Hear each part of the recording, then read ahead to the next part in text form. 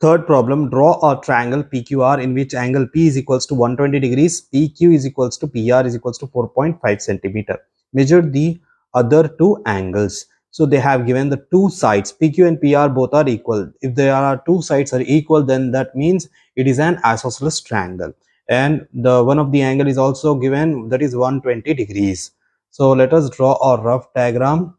Suppose this is a triangle and this one is PQ and PR.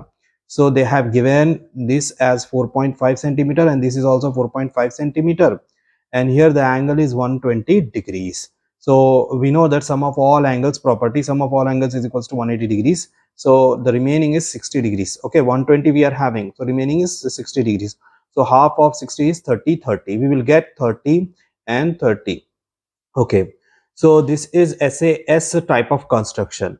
So in solution, first we will write down what is given. So they have given in triangle PQR, angle P is 120 degrees and PQ is equals to PR is equals to 4.5 centimeter. So first we will take this as base, 4.5, PQ as base. So let us take a ruler. I am using pen just to make it visible. You have to use pencil. 4.5 centimeter. So it is here 4.5 centimeter. From here we need to draw. So this is 4.5 centimeter. Next. So this one is P and Q, 4.5 centimeter. Now we will take the compass, take some radius, and from point P we need to draw a semicircle. So just to draw a semicircle.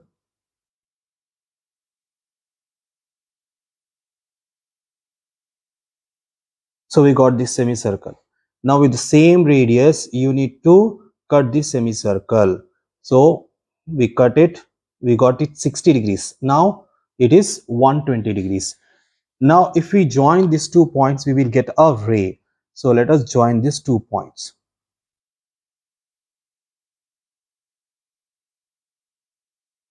So here we got a ray.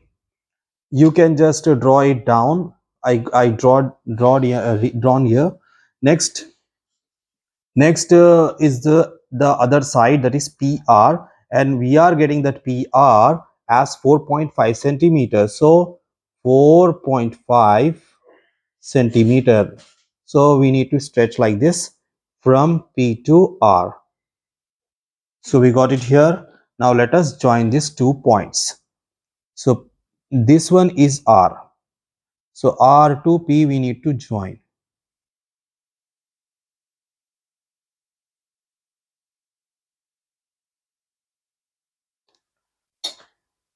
So P to R is 4.5 centimeter. And also they said that to measure the other 2 angles. Now we will measure the other 2 angles with the protractor. So here we got this as 30. Next, from here also we will just measure it.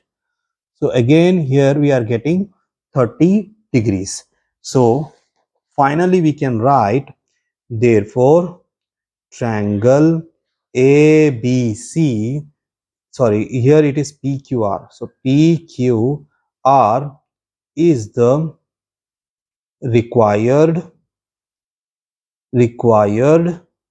triangle. And on measurement, when we measured this, on measurement we got angle R as 30 and angle Q as 30. Angle R and angle Q is equals to 30 degrees.